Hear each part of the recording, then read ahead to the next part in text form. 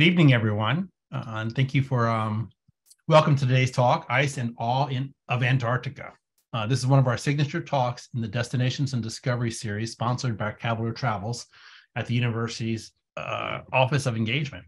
My name is Kevin Connolly, and I'm the Senior Director of UVA's Alumni and Parent Travel Program, Cavalier Travels. Before we get started, I'd like to highlight several webinar logistics. We are recording today's program, and we'll share a link to the recording as a follow-up email in case you would like to revisit today's conversation. We'll also post a link on the Cavalier Travels webpage. At any time during the webinar, you may use the Q&A icon at the bottom of your screen to submit questions for our speaker. We will get to as many as possible with the time that we have. If you pre-submitted a question when you registered, we have it in our list of questions, and so you do not need to submit it again today. For those of you who know me, the reason I have this eye patch on is because I had a detached retina and I had to have it fixed, and hopefully in a couple of weeks I'll be able to see out of that eye again. So anyway, let's see. Now I'm pleased to introduce this evening's speaker, Lauren Simkins. Lauren's been on the faculty of the Department of Environmental Sciences at UVA since 2018, and she has an expertise in polar and cold regions of our planet. She teaches courses in polar environments, glaciology, and geoscience. Her research focuses on understanding the controls on glacier and ice sheet change using sediment and landform records from Antarctica and elsewhere globally. She has been on 2 different research cruises to Antarctica, both of which were 3 months long. She has published over 30 articles in peer-reviewed journals, including with Nature and Science family journals, and has given many talks at universities and national and international conferences. She has been awarded the Mead Honored Faculty in 2020 for outstanding educational engagement with undergraduate students here at UVA. And she has been nominated to the National Academy of Sciences Engineering Medicine Polar Research Board. She has been elected to the Executive Committee of the American Geophysical Union Cryospheric Sciences section. She recently received an Excellence in Teaching Award from the Jefferson Scholars Foundation at UVA. She is a principal investigator within the International Thwaites, I'll let her pronounce that, it might be Thwaites, glacier collaboration to better understand all facets of this glacier, and is one of the leading Antarctic contributors to the global sea level rise today. Lauren is with us today to discuss Antarctica and some of the fascinating details about the geological record and the seafloor. Lauren, welcome, and I will turn it over to you and join you later in the program when we transition to questions from our audience. Thank you. Hi, everyone. Thank you for being here. Being a webinar, it's hard to tell how many people are here. It could be one of you or 100, I don't know. But thank you for being here. So today we're going to talk about one of my favorite places. If you've seen a generic map of our planet, often this place is excluded from that map. And it's certainly not a place that I thought about growing up in Oklahoma. So this place that is often off of our maps and out of our minds, right, is this really strikingly beautiful and relatively pristine place on our planet. So the image that you see here in the background, this is a satellite image of one of the ice shelves. The little black patches that you see, some of those are mountains, and then towards the middle, that's actually the ocean. And so what I think about a lot is this intersection between ice and ocean and how the geologic record records that. But first, before we get into the kind of nitty-gritty or fun things about Antarctica and my research, let's just focus a little bit on frozen parts of our planet. So when we talk about Antarctica, it is a landmass that's covered by an ice sheet. And an ice sheet is essentially an amalgamation of many, many, many different glaciers that have grown over periods of thousands, in the case of Antarctica, millions of years. The Antarctic ice sheet has been around in some form since about 30 or so million years ago. So we're talking about this huge body of ice that's sitting on land and interacting with not only the atmosphere, but also the ocean that surrounds the continent. And believe it or not, the Antarctic ice sheet has a huge impact on the energy budget within our atmosphere. Right? If you've ever been skiing and forgot your sunglasses, you know how reflective a snow surface is. And that's the same thing with an ice sheet or a glacier, right? So there's a lot of energy, solar energy that bounces off of glacial ice. And that can reduce the amount of warming that happens within our atmosphere. That's just one of the implications of having ice on our planet. And then there are other parts of the cryosphere that you may or may not be familiar with.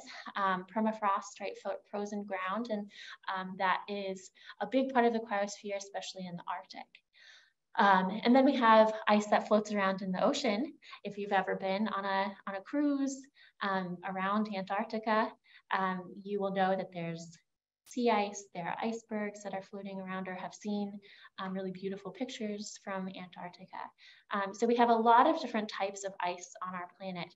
And the one that I focus on, right, are these glaciers and ice sheets, and in particular in Antarctica. And so this is just another perspective of the different parts of frozen parts of our planet. We call that the cryosphere. So we on the left, we can see the Arctic, and then on the right, we have Antarctica.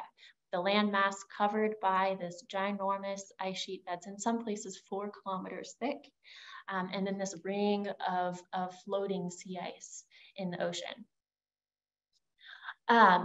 This cryosphere on a global scale, right, it covers about 11% of our planet. And when we think about Antarctica, about 95% of the continent is covered by ice. And as I mentioned earlier, this ice has been around for over 30 million years. There are huge implications, as I mentioned earlier, for how ice on our planet, and in particular ice sheets, impact warming in our atmosphere, but also impact global ocean circulation and heat transport. So if we take measurements from the bottom of the ocean, say offshore of, in the deep ocean offshore of New Jersey, for example, the water that you'll find at the very bottom of the ocean is sourced from Antarctica. And so even though, right, Antarctica is so far away in our minds, sometimes off of our maps, there is this huge global implication of what's happening in Antarctica that doesn't stay in Antarctica. And because of that, right, we really need to understand changes that are happening today, but also changes that have happened in the past on longer time scales, like decades, centuries, millennia, millions of years, to have this longer term context for changes that are happening in Antarctica. And as you all probably know, right, there are interesting species that live in Antarctica. There's a group of species called ice obligate, and those are species that are very well adapted to living in Antarctica. So those are like Adelie and emperor penguins, Weddell seals. I have a picture of Weddell seals at the end of my talk, and then southern minke, which is a type of whale that is often seen on cruises around Antarctica. So I mentioned that there are changes happening in Antarctica today. One of these sort of hot spots of changes is in this little nook right here in the Amundsen Sea. Pine Island Glacier is labeled, and we can see that in this kind of blow up image here with Pine Island Glacier and Thwaites Glacier. And today, these two glaciers are the ones that are contributing the most to sea level from the Antarctic ice sheet. Kevin mentioned that I'm part of a international collaboration to better understand Thwaites Glacier. And I'm actually at a lab right now. You can see behind me a big warehouse where thousands of sediment cores have been collected from the Antarctic seafloor, just seaward of glaciers like Thwaites Glacier and Pine Island Glacier.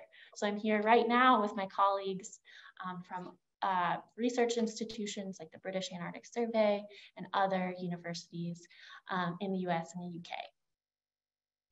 So these two glaciers are really important because we know they are contributing a measurable amount to global sea level rise. And what we see here are changes in the velocity of these two glaciers. And when we think about glaciers and ice sheets, we have to remember that they're flowing across the landscape, similar to rivers, right, but just slower. You can see that these color bars, this is in kilometers per year, with the red indicating speed up in that flow across the landscape. And as these glaciers are essentially scraping across the land, right, they have these interesting interactions with the geology beneath. Right? So sediments, broken pieces of rocks are moved across the landscape and into the ocean. And we can use those broken pieces of rocks and sediments to better understand how glaciers have changed in the past, how the ocean has changed in the past, how quickly and why. So we can also observe, right, the modern Antarctic ice sheet as it exists today via satellites and even by sending people out onto the ice to make measurements. But that really is giving us a short window of time for thinking about changes in the Antarctic ice sheet. And so one nice thing about geology and the geologic record is that if we know how to read these landscapes, including the seafloor, that was once covered by the ice sheet or is being influenced in some way by the ice sheet. This gives us perspectives that go far back in time beyond the period of direct human and instrumental observation. So we can think about, right, these longer timescales of centuries, thousands of years, millions of years, and in some cases, billions of years, not necessarily in Antarctica, but this rock that you see here, this was essentially scratched by glaciers almost 3 billion years ago, right? So there's a lot we can learn from the geologic record. And I have chosen to use those sort of geologic tools to better understand ice sheet change on our planet. There's one particular point in time that I think about, and this is about 20,000 years ago. This is showing the size or the extent of ice sheets and glaciers about 20,000 years ago. So we can see that the Antarctic ice sheet was larger than it is today. The Greenland ice sheet is larger, or was larger than it is today. The vast majority of Canada was covered by an ice sheet. I always like to say my parents named me after the Laurentide ice sheet, but they didn't.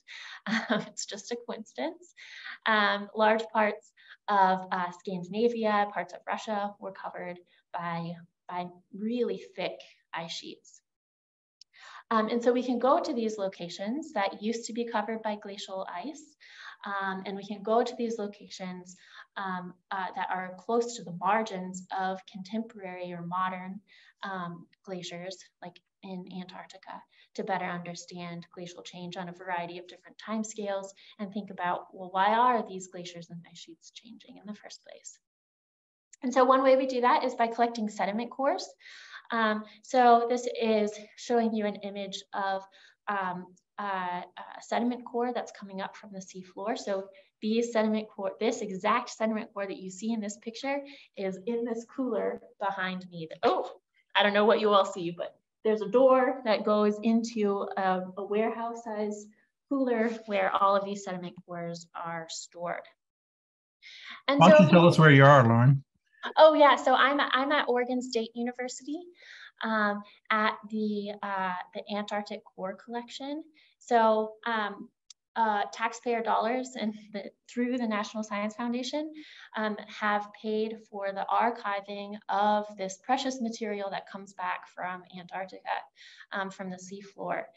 And so there is this place at Oregon State where researchers across the globe can come here and study these Antarctic sediment cores. And I probably still have dirt under my fingernails from working on these sediment cores. As soon as I'm done with this, I'm going to go back and work on these sediment cores to think about how Thwaites Glacier has changed over the past hundreds to thousands of years.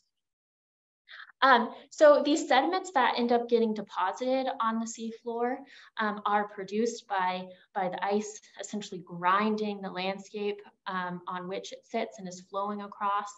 And the size, the shape, the composition of those sediments can tell us a lot about not only the environment in which the sediments were deposited, it can tell us about ice, ocean, atmosphere interactions and processes that are taking place in the ocean, but also on the glacier side as well. This is an image of one of the sediment cores that I looked at here at Oregon State yesterday. What we do is we describe them. We can do analyses here as well, but mostly what I've been doing is taking smaller samples from these sediment cores to send back to the University of Virginia, where myself and students can work on those for years to come. We can also look at the shape of the seafloor, right? So in places around Antarctica that used to be covered by the Antarctic ice sheet, the seafloor that used to be covered by the Antarctic ice sheet, and the ice sheet has since retreated to its current position, there are all of these landforms that are preserved on the seafloor that indicate how fast the ice was flowing and how quickly it was retreating. So here are just some examples of these different types of landforms that are observed on the seafloor.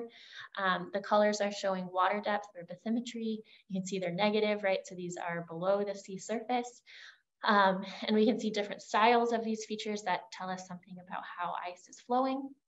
And in this case, these types of landforms are indicating retreat of the margin of glaciers and parts of ice sheets across the seafloor to their inland locations. And so we can learn a lot, especially by coupling what we can gather from sediment cores with all of these landform analyses.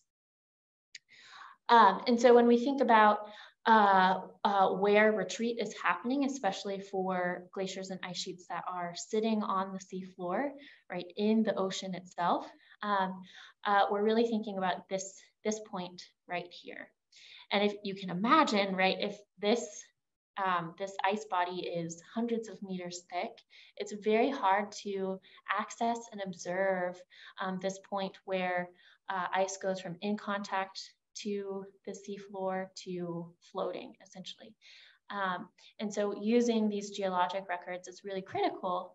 And another really important point is that the sea level contribution, say you're a particle of ice, the sea level contribution happens as ice goes from being right here in contact with the ground to then floating in the ocean. And so this point right here is really important for thinking about how ice sheets contribute to sea level. So the ship that we use here in the United States to collect all of these sediment cores that are behind me is the research vessel Icebreaker, the Nathaniel B. Palmer, or the Palmer for short. And it's a really beautiful ship. Here it is in the Thwaites Glacier area. And when we're on these ships, we work 24/7. As Kevin said, for up to 3 months.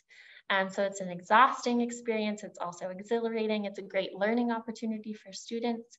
And we work in day shifts and night shifts. We also, one of the questions that I saw is, when is the best time to go to Antarctica? The best time to go is in our winter, which is the austral summer. So we usually go on these research cruises in January and stay until the end of March. This is just showing some of the sort of operations on the ship. We have sediment cores. We do all sorts of physical studies of the seafloor mapping that I mentioned. And we also study the ocean to better understand changes that are happening today, but also in the past. And specifically for Thwaites Glacier, And what we're doing here right now at Oregon State, looking at these sediment cores, is trying to get a better understanding of, well, what are the changes that are happening? How quickly are they happening? How quickly is the ocean, the bottom of the ocean warming? Is the ice shelf decaying, or is it stable? How quickly is the glacier retreating? And how quickly has that happened in the past, to give us some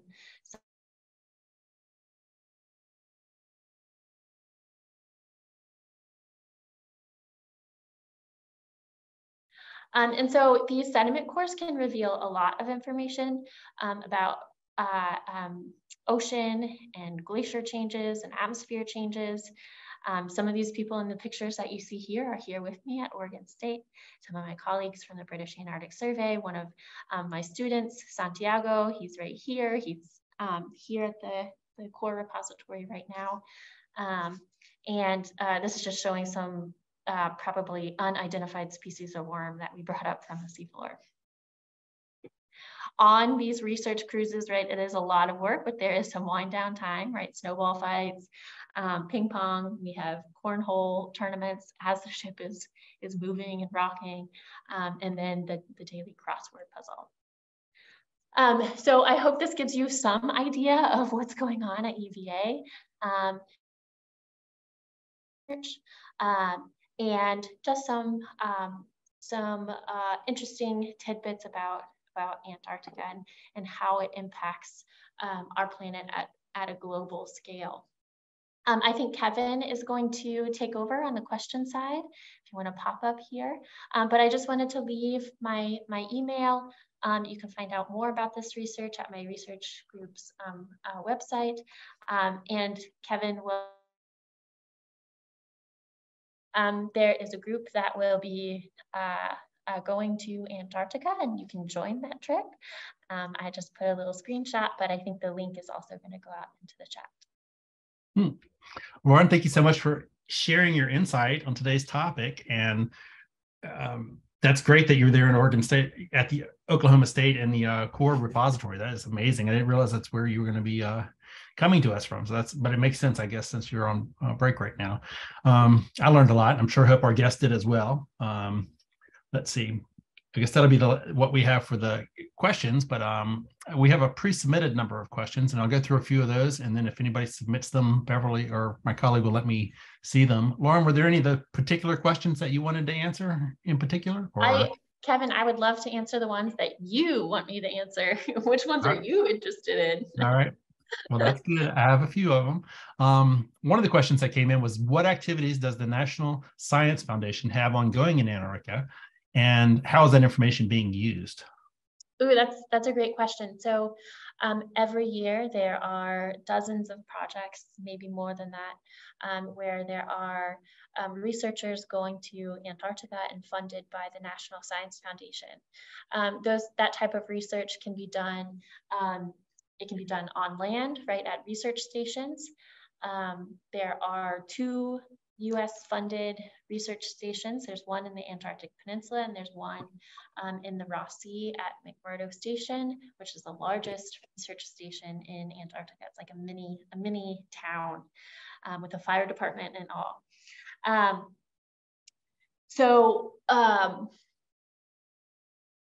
Now I'm forgetting the question because I'm rambling on. Can you please remind me, Kevin? It's about the National Science Foundation and basically how that information is being used, if it's being used.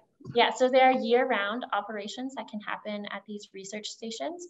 And then on a sort of seasonal basis, people like me or my students or colleagues will go out on research cruises when there's less sea ice in the austral summer. There are helicopter operations to send people out into what we call the deep field. There are a lot of actually ecologists or biologists who work in Antarctica especially on the ocean or the coastal side. But then there's all sorts of research happening on physics, on thinking about the universe and our solar system, which you can observe it really well from Antarctica, and finding things like meteorites on the surface of the ice sheet. So any sort of scientific research you can imagine is happening and is funded by the National Science Foundation. The National Science Foundation also funds artists to go to Antarctica and work on projects there. Interesting. Well, we had a question come into the chat, which looks very interesting, by somebody named Papa John. He says, do the different countries share the basis and the data that you're getting on the research? That's a great question. So yes, there are a lot of international collaborations where folks from the United States can work at like a German or a South Korean research station, and so there is a lot of collaboration that has to happen to work in this very remote place, and that's always been the case. In Antarctica.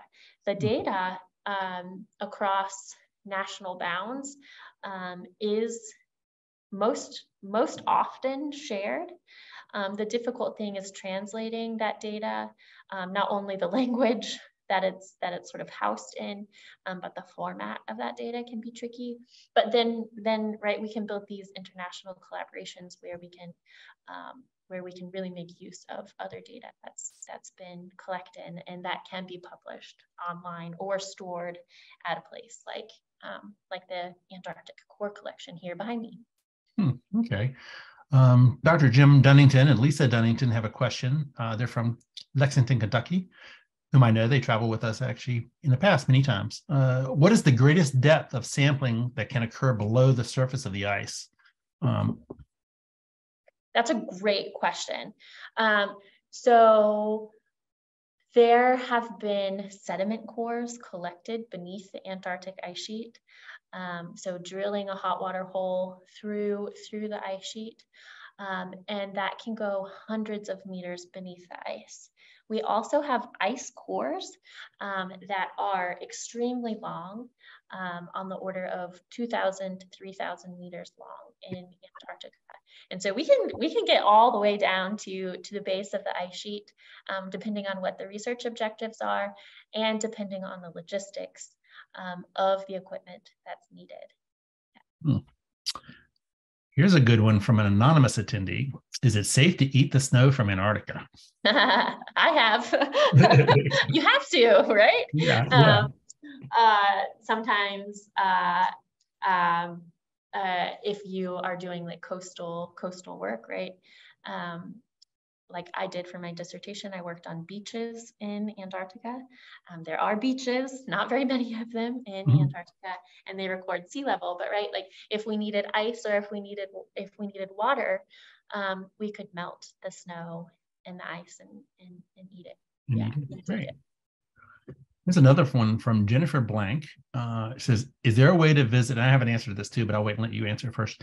Is there a way to visit Antarctica outside of a research expedition and be environmentally responsible tourist? And or does all non-research tourism affect and or hurt Antarctica? Yeah, so most of the people who actually contact the continent of Antarctica are researchers.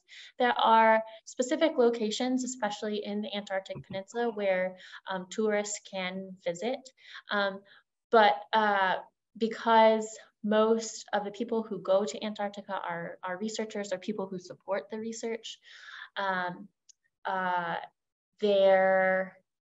as researchers, we have to think how can we be responsible in this pristine environment, right? Like me, I'm on or send people on a research vessel, right? That's using a lot of fuel, that's adding bits of pollution to the ocean, and so not only on the tourism side do we have to think about this, but we do on the research side as well. But there are tourist cruises to Antarctica that really put a lot of thought into making the experience as sustainable and environmentally friendly as possible. Yeah. So I'd like to also add my 2 cents worth that our trip to Antarctica this winter in November and December is with Lindblad Expeditions and National Geographic and the National Geographic Explorer. And they were the first company to be taking people to Antarctica 40 years ago plus. And they are extremely environmentally conscious, take nothing and leave nothing, of course, but their ships are and my colleague put in the link to our trip to Antarctica that Lauren will be joining us on and being our lead faculty member, along with the National Geographic, what's the term I'm looking for? Not environmental scientists, basically. And there is a link on our link that talks about the ship and how environmentally conscious it is. Another question that came in says, I live on the Florida coast and we read of accelerating melting of large ice sheets. Any comments on your hypothesis on accelerated melting and impact to sea levels? Yeah. I'm wondering if you've read one of my papers. One of my colleagues is in Florida and just published a paper on much faster retreat than we thought was possible. So right now, we have instrumental observations like satellite observations that span at best back to the early 1980s. So we're working with a pretty limited amount of time to observe global changes in glaciers and ice sheets, and in particular in Antarctica. We know that changes are happening. We can track over a span of multiple decades if rates of ice flow into the ocean and thus sea level contributions have increased for various parts of the Antarctic ice sheet. But we really have to rely on the geologic record if we want to go beyond these several decades that we have instrumental observations. So I think that it really takes not only international collaboration, to logistically get to Antarctica and try to address some of these questions about, how much is sea level going to change in the future from glaciers and ice sheets, and why is this happening? Where should we really target to understand these changes, like Thwaites Glacier?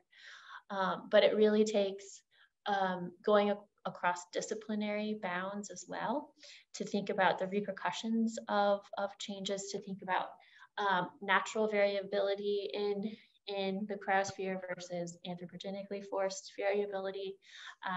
So I do think that we are getting better at putting these realistic bounds for changes that might happen in the future, I think that we have a long way to go. Okay. Let's see. Here's one of the questions that came in pre lecture, which I found very interesting. Since you've traveled to Antarctica before, what are the 3 main things you wish you knew before going that you know now, and share and recommend with others? The top one that comes to mind is the value of good socks. You need to have good socks if you're going to Antarctica. So nice thick wool socks, and maybe even 2 or 3 pairs on your feet at the same time. My dissertation work was on these beaches in Antarctica, where we camped for several days at a time, and socks were very valuable. I think that if you have the opportunity to go to Antarctica, there's really a responsibility to take pictures of that place that most people will not get to, and share them with people. So if there's a way that if you're not familiar with photography, I think taking a photography lesson before it would be really, really valuable. Me being an educator at the University of Virginia and talking about a subject that a lot of students haven't thought about, these icy parts of our planet, I can see how excited they are by seeing pictures from icy parts of our planet and learning about them, even though they might not ever go. And so I think photography is really an important skill to go. The third one, if you do go to Antarctica, it is not a place that you can't equate it to any place that you've ever been. And I think just being prepared for the shock and the awe, the title of this webinar, the awe of this beautiful, pristine place where there aren't, there aren't human structures kind of speckled across the horizon.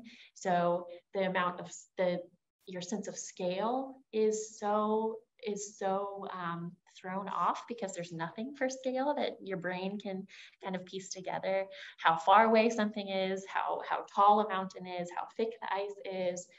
So I think just being prepared to have a very different experience in Antarctica than you have on any other trip that you've been on. Fantastic. I would like to point out that on our trip in December, we'll also have a professional photographer on board who will give lessons.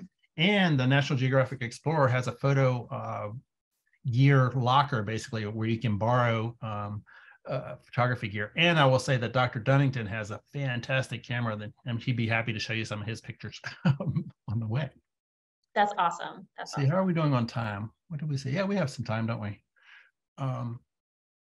A question that came in also through the Q&A was, is feasible, responsible way to help the ice sheets rejuvenate themselves? Yeah, so this is a really tricky question.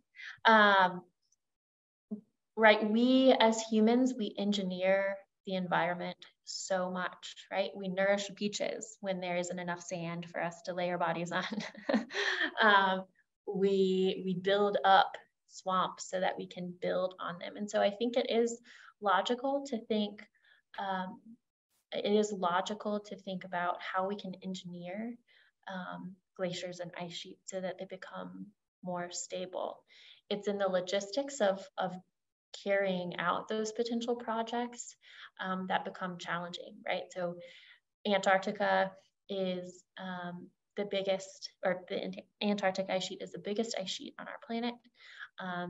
It is the largest reservoir of fresh water that could potentially go into the ocean and contribute to sea level. So if we think about engineering projects, geoengineering projects in Antarctica, in this very, very remote place, it becomes super tricky. But there are ideas out there, and I'm happy to, if you want to send me an email, I can point you to some sources that talk about these potential ideas. One is building a wall on the seafloor in front of glaciers that are changing really fast, to prevent warm ocean water from getting into contact with that ice and melting the ice and causing it to flow faster. There are other ideas similar to some glaciers like in the Alps, where they blow snow, right? So one idea is to use ocean water and freeze that and essentially precipitate that onto these vulnerable glaciers in Antarctica. There are a lot of logistical challenges with that, and thinking about the difference in the chemistry between seawater versus fresh snow can have some implications. But there are some interesting ideas, and it's fun to talk about them. It's fun to think about if they would actually work, and then it gets, I think it gets disappointing when you really think about the logistics of carrying out these projects in very remote places. Fantastic. Well, let's see, there are a few more. Because we're getting close to winding down, but let's see, if Lauren, are there any particular things that you're especially looking forward to on this trip in December or November, or November and December? Well, I've been to Antarctica twice, and I can tell you I am so looking forward to this trip. I think that I would jump at any opportunity to go to Antarctica. I think it's a good place to kind of reset your perspective. I think we live in, fast-paced societies. We see all these human structures all the time. And it's good to see a pristine place that is very minimally impacted by people, at least, on the surface, right? We can talk about plastic contamination. We can talk about changes in ice sheets and sea level contributions. But when you look at this place, it does look pristine. I think it's just a good place to kind of reset yourself and to be inspired by the natural environment in ways that other locations can't. can't provide. Mm-hmm. Fabulous. Well, this is, this has been a great talk. Thank you so much. And we look forward to traveling with you in the fall. If anybody's interested, I think there's a link in the Q&A where you can learn more about the trip. And I feel free to email me or Lauren if you have any short questions. How long are you in Oklahoma, Lauren? In Oregon. So I actually went to Oregon. Oklahoma. I'm sorry, I went to Oklahoma State for my undergrad. I'm from Oklahoma. Yeah. So I always mix them up too. They're the same colors as well. I am here until Friday, and then I come back to Chicago. Fabulous. How often do you get to go there and study ice cores? I typically come once a year, although I have a new NSF project, and we'll probably be coming twice a year for the next 4 years. Oh, yeah. Fantastic. Yeah. Well, thank you everybody for coming and joining us. And thank you again, Lauren, so much for your expertise. This is, very exciting for us to have you basically at UVA and also to join us this winter. So thank you for agreeing to do that and to have this talk.